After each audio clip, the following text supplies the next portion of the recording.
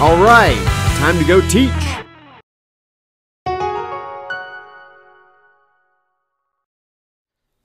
Hello and welcome to this next episode of Tudor Tutors, where we are going to continue on biochemistry, looking at our second biomacromolecule, carbohydrates.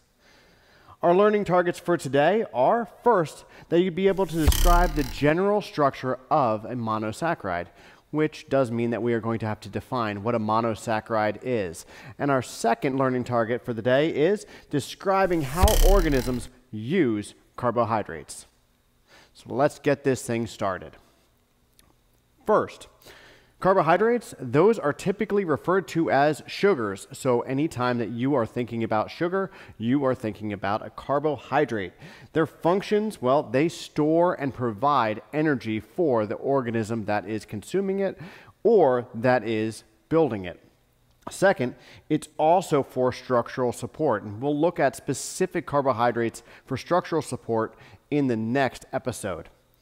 The generic chemical formula for the monomer of a carbohydrate is CH2O, parentheses, N. The N is a variable. It just means that you can have any number of carbons and hydrogens and oxygens in this 1 to 2 to 1 ratio.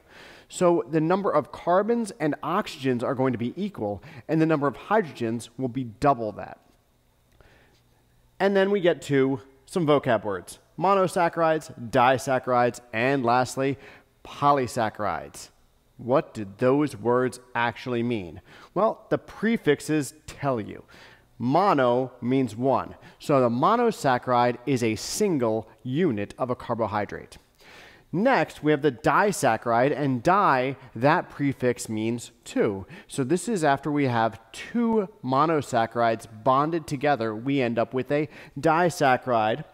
And lastly, we have the polysaccharide, and that is where we have, instead of just one unit or two units, now we have many units, poly meaning many, joined together. And every one of these are going to be joined together using dehydration synthesis, just like for fatty acids and their lipids coming together with glycerol. The reaction that will continuously be used is dehydration synthesis to build. And to break them down, to go from a disaccharide to two monosaccharides would use hydrolysis. Some simple monosaccharides, whether there are 6 carbons or 5 carbons or 4 carbons, every single time they go in a 1 to 2 to 1 ratio. So if there are 6 carbons, that means that there are 12 hydrogens and there are 6 oxygens. If there are only 5 carbons, that means that there are 10 hydrogens and 5 oxygens. And if there are 4 carbons, then we have 8 hydrogens and 4 oxygens. This ratio only works for monosaccharides. It doesn't work once we start to get to a disaccharide or a polysaccharide, because we have to remove that water every single time that they bond together, which only removes hydrogen and oxygen. And since we don't remove any carbon, that means this ratio is going to fall apart as we build polysaccharides. But these all are monosaccharides, and you'll notice that there are multiple monosaccharides with the exact same chemical formula. And we'll talk about what that means in a little bit. But before we go there, I just want you to see that normally when we look at monosaccharides, we could look at them in a linear fashion, but most of the time when we look at a monosaccharide, we actually are going to look at the cyclical structure, which we'll demonstrate how that is formed right here. So we take our linear monosaccharide, and this one you can see is C6H12O6.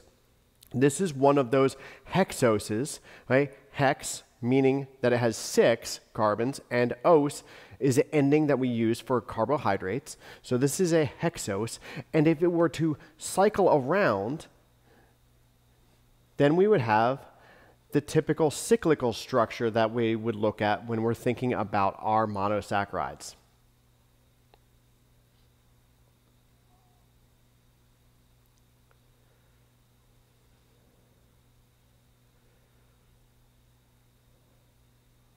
So So this is how we typically in biology are going to be looking at our monosaccharides. We will be looking at them in a cyclical structure. It doesn't matter if it is a hexose like this, or if it's a pentose where it has only 5 carbons, or a tetrose where it has 4.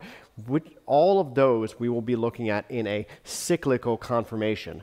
But I did want you to be aware that it's also drawn sometimes with a linear conformation.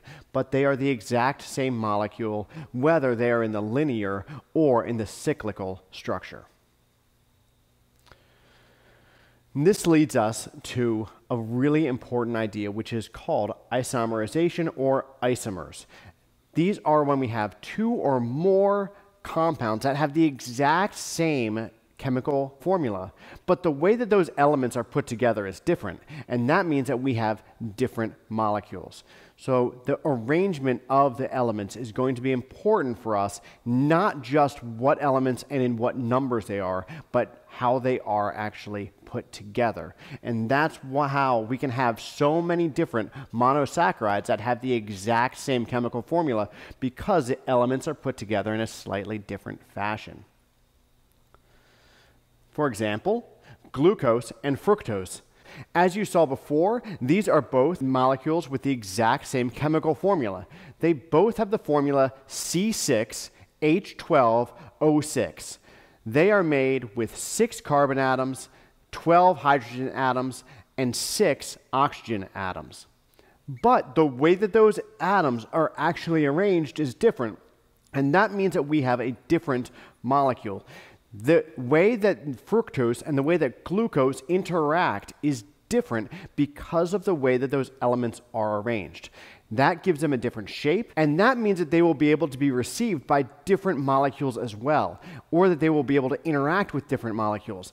And that's going to be really important for us as we progress and we look at how cells are going to be using these different molecules, specifically using glucose.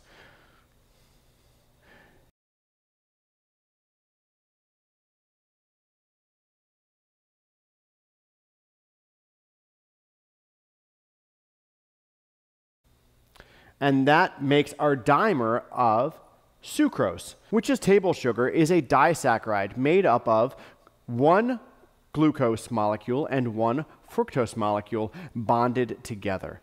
That gives us our dimer, or our disaccharide, which happens to be, very common and what I put in my coffee every single day.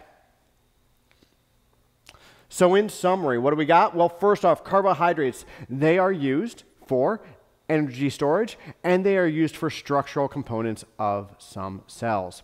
Next, many monosaccharides, they can have the exact same chemical formula, but they are going to interact differently with different things. They are going to have different properties because of the way that those elements have come together. Since the way those elements have bonded together is different, that means that they are going to have different properties. And that is what an isomer is all about. And lastly, monosaccharides, just like every other biomacromolecule that we're going to talk about, they come together using dehydration synthesis, and they break apart using hydrolysis. That's the same thing every single time. On that note, until next time, be awesome, stay awesome.